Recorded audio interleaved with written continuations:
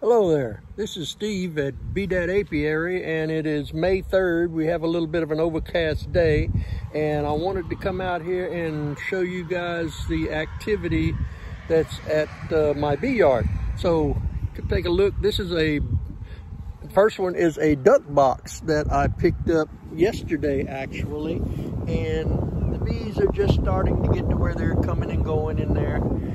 They're going in and out of this crack a lot. And I'm going to let them get used to this spot right here, and then we're going to move them into a regular hive. But next to the duck box is a swarm that I recently caught, and they're starting to orient. I just let them loose yesterday, and they're doing very well. Next to that is a swarm trap that we caught a bunch of bees in out close to Lake Arthur, Louisiana. Then we have one that's, I don't remember where it came from, another swarm trap from near Lake Arthur that's getting a good bit of activity in the orientary. And then here's a bunch that's coming out of this really strong hive I've got here when they're orienting. Up here is another bee trap from around Lake Arthur that we got out in the swamp actually. On the back side of the lake.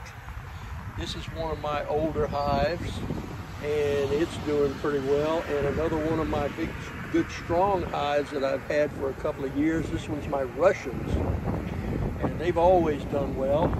And then right in front of it, beside them, is another one of my new hives that was a swarm catch that I just shook off a limb.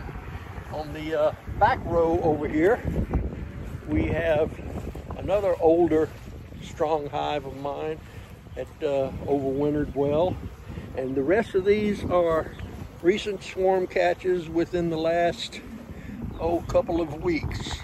They're starting to build up. Some of them are doing pretty well, some are going a little slower than others, but that's the situation I'm in now. I believe I've got 16 hives here. A month ago I had 4, so the swarm captures have been going well.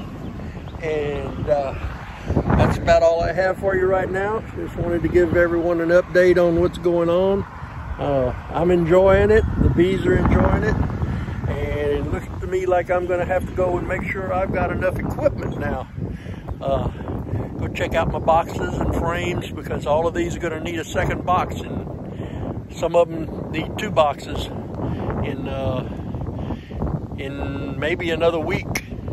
So I'm about 10 or 12 boxes more that I'm going to need full of frames. I'm going to go check on see if I have all of that stuff, and if I don't, I'm going to have to be putting it together. So this is Steve, April 3rd, 2021. May 3rd, 2021. Signing off.